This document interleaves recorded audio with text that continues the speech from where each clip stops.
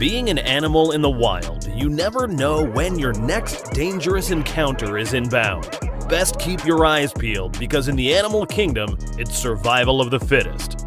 You could be out enjoying a meal, and the next thing you know, you have a lion on your tail. But it doesn't stop there. If you aren't being hunted, maybe you're fighting over a mate or food you found.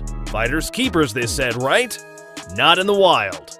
While those are more typical encounters most would imagine happening every day in the wild, that's not always the case.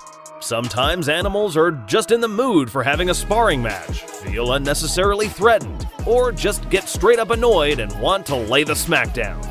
Well, so we think. Well, whatever their reasoning may be, these